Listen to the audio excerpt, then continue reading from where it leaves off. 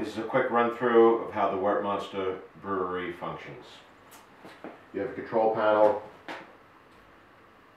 PID that controls the hot liquor tank, second PID that controls the mash tun.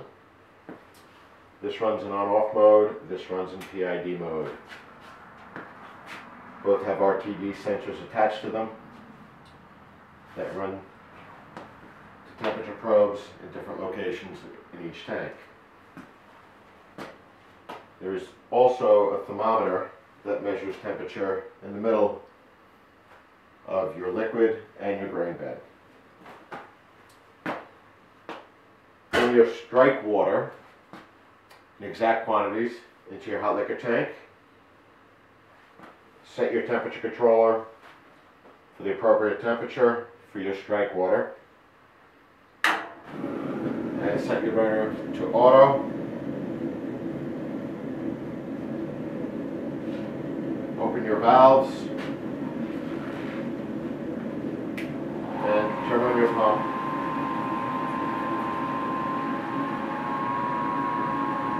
And the hot liquid is coming out of the bottom of the kettle and being reintroduced through the top of the kettle,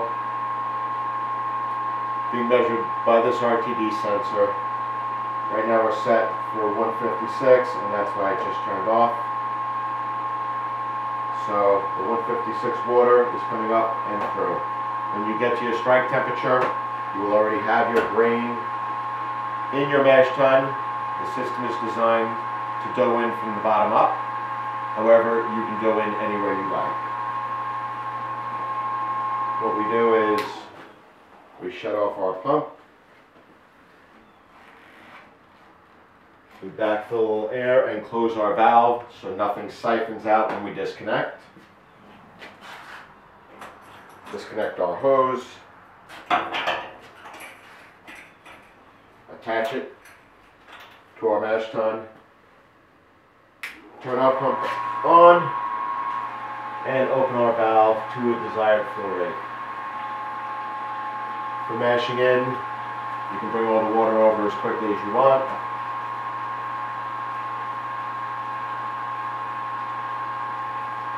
There's a restart hose that comes into the bottom of the grain bed, so the water fills from the bottom up.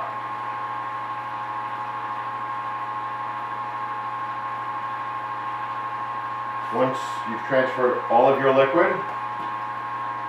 again, shut your pump off. Close your valve. Factor in your liquid first. Close your valve.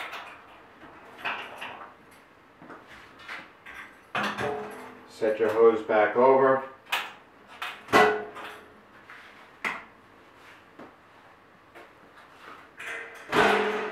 At this point, you can do a protein rest. You can do however you like to brew. Mash your, stir your mash at this point. Bring your restart hose over.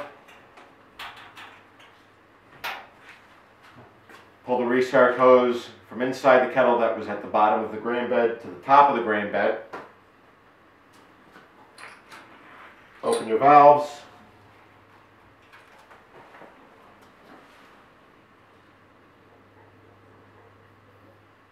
Turn your burner on to auto.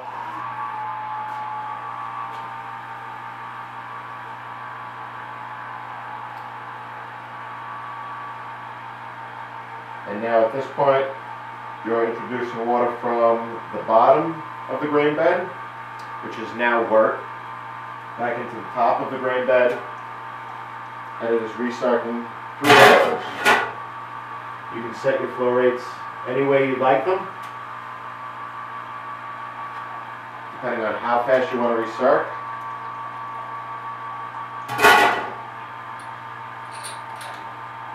You don't want to do it from this side, you want to do it from the pump side.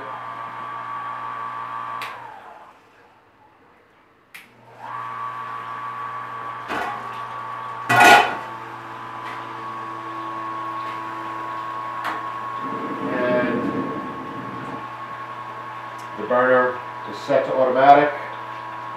We're measuring the temperature out here at the bottom of the kettle.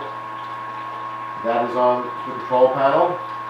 And then we also have a thermometer in the middle of your mash.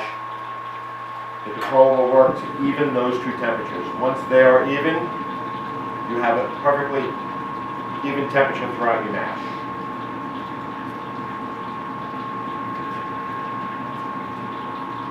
The burner is on at this moment,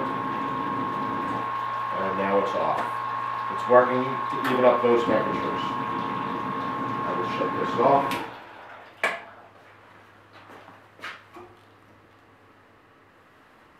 Once you have done your 60-minute mash, or the mash of your choice, you have now, during your mash, you've added your sparge liquid into your hot liquor tank. And you've heated that up to 168 degrees, 170 degrees, however hot you like the sparge at. And at that point, what we will do is make sure our valves are closed. We've backfilled the hoses.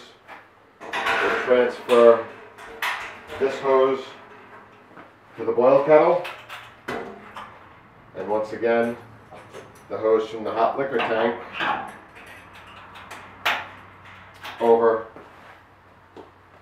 to the mash tun. At that point, I can start bringing liquid over on top of the grain bed, and that's going to be my 168 degree liquid. Once I start my flow, it's now measuring temperature. We can actually flip the burner back in auto. It'll turn on and turn off as needed. Let's set this to 158. 68, excuse me.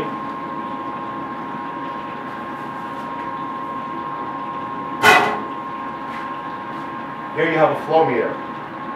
What this does is measures your liquid transfer in gallons per minute. So, depending on the amount of liquid you want to sparge with, or you have to sparge with, depending on your recipe, this allows you to set your sparge time. I like to sparge for an hour. You can sparge for however long you like.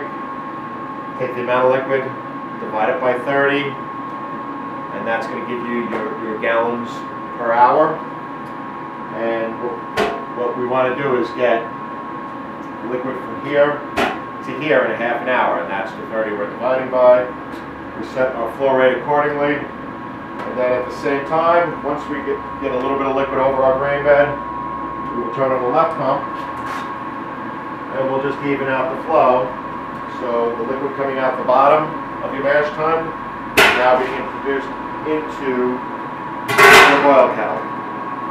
And that process will take an hour. At this point, we've turned off our mash tun burner, and the hot liquid that's coming from here at 168 degrees, which is being measured right at the entrance to the mash tun. So we know we're getting exactly 168 degree water on the top of our grain bed. That process will take completely an hour. We can take readings, we can stop the flow of liquid into the boil kettle to take a reading. And then we can, if our readings are a little high, we can turn some flow back on. It's a little low. We can add a little DME, but I don't think we want to do that. If your calculations are done correct, the amount of water that is in that kettle should wind up in this kettle, and you should get your numbers dead on.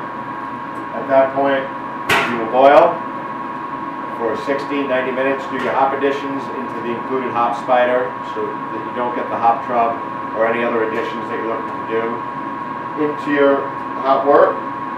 Once you're done boiling, you can now transfer through a plate chiller or a chiller of your choice into your fermenter. That is the run through of the Wort Monster system.